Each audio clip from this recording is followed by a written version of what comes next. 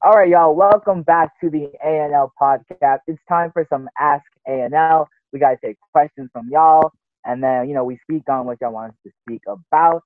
If y'all want us to elaborate on anything or just have a question for us, something you want us to talk about, leave your questions in the descriptions. We read all your comments. We might even go through and answer them. Who knows? We crazy. Celebrity status So, and shit, you know what I'm saying? Celebrity status and shit. so let's get into the question of this week. So, this question, let's get into it. All right. So the question is, hey guys, I heard that y'all talked about that y'all like do a lot of reading and stuff like that.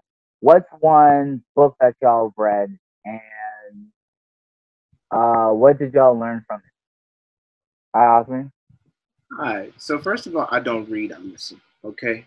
Because y'all be thinking I'm smart. I'm really not. Alright, so, If uh, Audible also wants to sponsor us, yo, come through.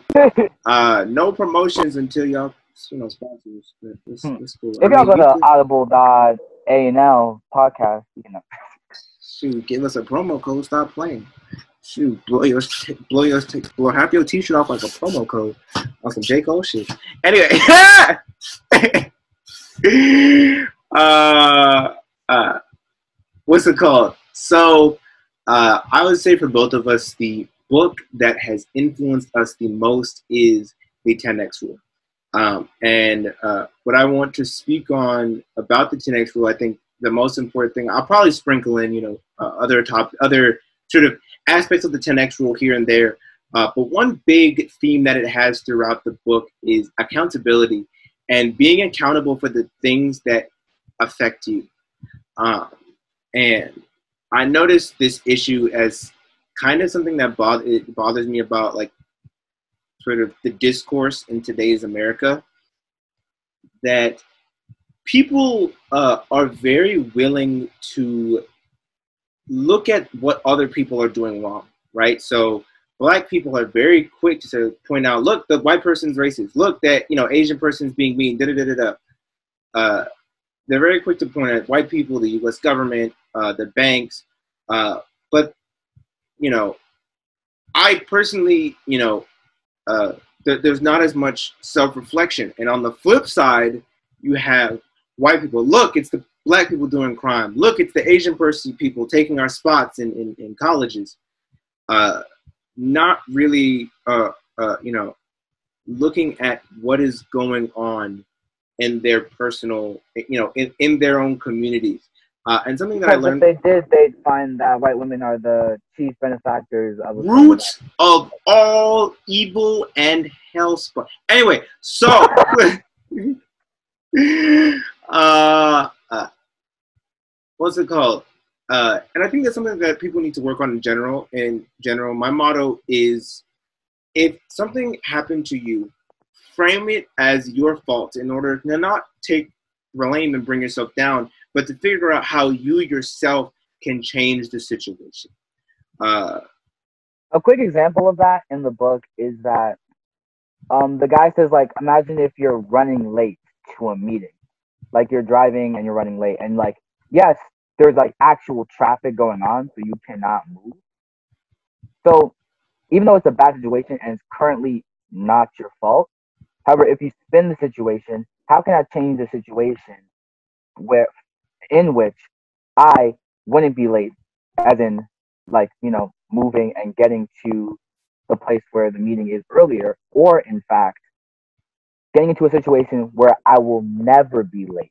mm, As in, if I stay where I am and the meeting is held where I am and people have to come to me, and then what can I do to get to that situation and have a situation be a reality? That's what we mean by like taking the blame for things, not beating yourself up over yeah. everything. And the problem with blaming the traffic rather than taking responsibility for yourself uh, is that you become dependent on the thing that you blame for the solution. Sort of bringing it back to race, right? If you blame all of your problems on white people and you're black, that means that you are dependent on white people to solve your problems. If you blame your lateness on the traffic, you are now dependent on the frequency of cars to get there on time. And that's not consistent, right? That's not something that you can control. Once you say no, how can I supersede these expectations of my education and bob all these other white people, or all these other people, and sort of climb to the top? How can I be to work on time, right? How can I figure that out, right? Like Naomi said, the never. Can I bring the meeting here? Do I wake up earlier? Do I go to sleep later? You know what I'm saying? And framing it like that is a sort of one of the really big lessons that I took from that book. All right. So when we talk about accountability in general, if that's what we're going to call it, how do you think you can reflect that into like your everyday life, or like different spheres of your life, like working out, relationships, school? I mean, most obvious example is exercise, physical appearance, and health, right? It's very easy and sometimes even credible to say, well, my genetics, I'm here because of my genetics, and I can't grow because, my genetics won't let me grow. And so the reason why I look the way I look is because of my genetics, right? Which is something that you can't change. And therefore, you're dependent on your genetics to help you get better. That doesn't make any sense. Versus if you decide to exercise, diet better, even if you don't improve astronomically to the point of your model status, you can be better than you were, right? And that's all by taking accountability for the way that you look and making yourself the sole driver of how you look and how healthy you are. And this is just kind of a way that you can gain power and influence within your own life. Another example would be wealth. If you kind of see your wealth as determined by, oh, my boss did this, the government is taking this, I didn't get the schooling that I need, or my teachers didn't educate me, that makes it dependent on those other people. But when you decide, okay, now why am I not do I not have enough streams of income? Am I not working hard enough at my job? What's going on here? What can I do to make enough money to suffice? Once you make that flip, you'll allow yourself to learn the skills that you need to be successful with money. I think the big thing about the 10X book that changed my perspective on my race, because of course there's systems in place in America that will hold you back or make things harder for you depending on your identity. But 10X pushes you to get to a place where that's the only thing holding you back. And then you overcome even that. So let's think about it. Because we talk a lot about how, yes, these systems are in place and all that kind of stuff, but also you have to take a look at your individual actions and ask yourself, are you doing everything that you possibly can to overcome those? Because if you're not, then you kind of can't complain. You just can't sit back and say, oh, America's racist, I can't do anything, and complain then. I think you can only complain when I have 25 certifications and I'm an expert in this field and I still can't get a job. I think that's when. And even still, right, it's your responsibility to complain loud enough for people to hear you. And advocate for yourself, definitely. Yeah. In terms of my personal life, how it's affected me, I know that for me, something that was always on my mind was grades. Like, dang, how am I going to get good grades? I don't know what to do. And I used to kind of see grades as, genetic and, driven by the teacher and blah, blah, blah, blah, blah. And I had a task. I had to get into Morehouse College. I had to get into Howard. How am I going to do that, right? My grades was eh. How's it going to do that? And what I decided was that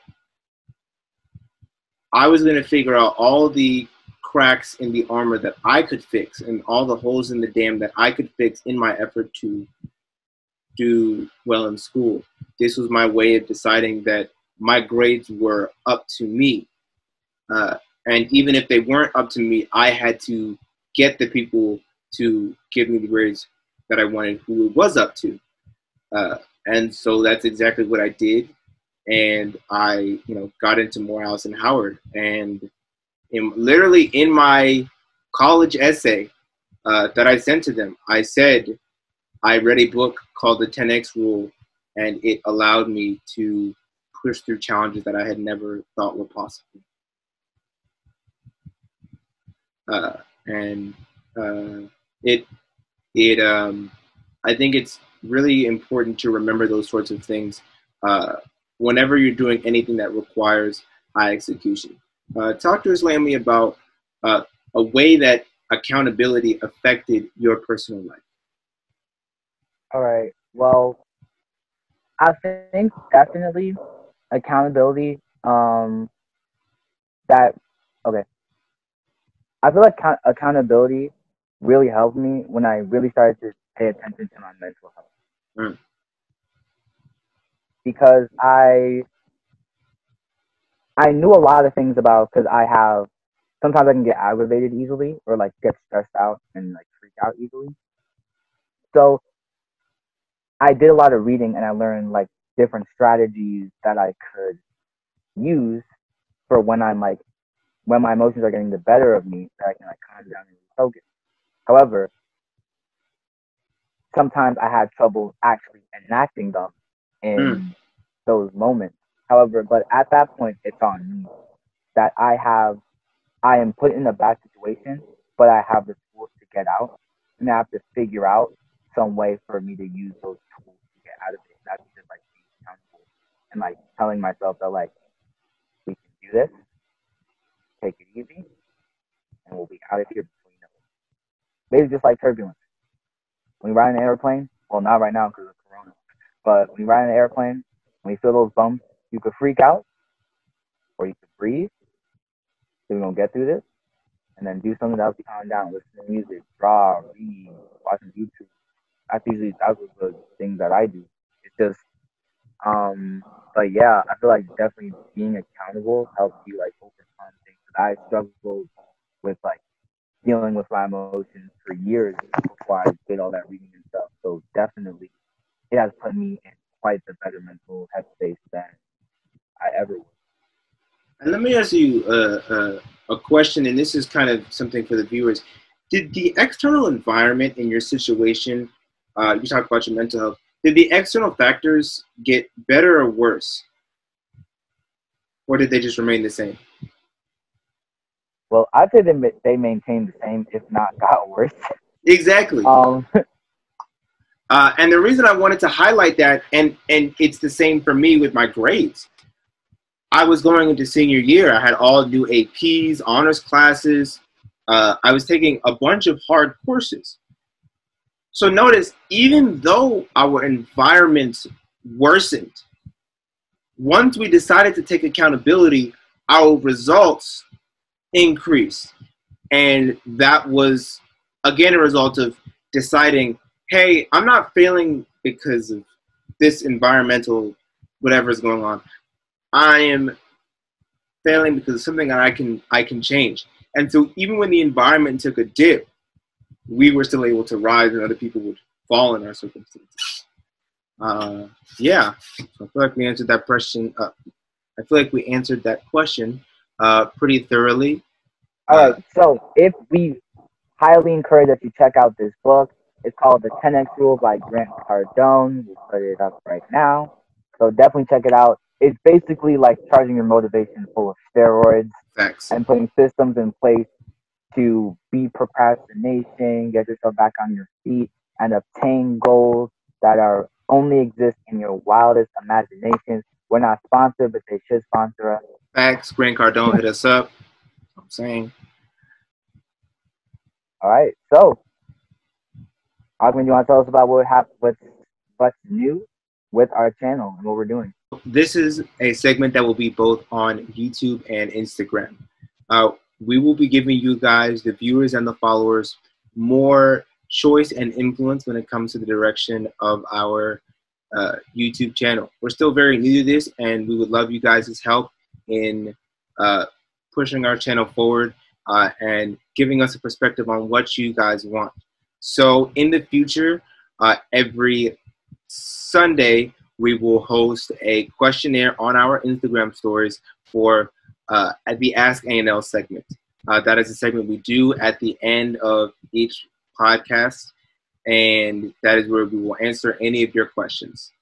And on top of that, for the other segments, for the other form of content, music battles, every Tuesday, there will be a poll that goes up on my Instagram, Ahmed_K², where you can decide between two battles. There'll be a poll, and you can decide between two battles what exactly you want. Which battle, do you want? That will be coming in the future, and it'll help us kind of gauge what you, the audience, want to see, but also, give you more incentive to pull up because, your question might get answered, or the battle that you wanted might come through and actually happen. So yeah, those are a few changes that we're going to be making to the A&L podcast and the way it's run. If you want to see those changes in action, follow Best of Leo on Instagram and follow Ahmed_K² on Instagram. All right, definitely, and also talk to us, hit us up with any topics you want us to cover, especially because we're going to be doing a lot with recent events. We're trying to stay as up to date as possible. Also, other things that you want us to do, if we get a big enough following, we can do IG live, YouTube live. So make sure you share, comment, share with your friends. We really appreciate it, and we can help get more content to you more frequently. All right.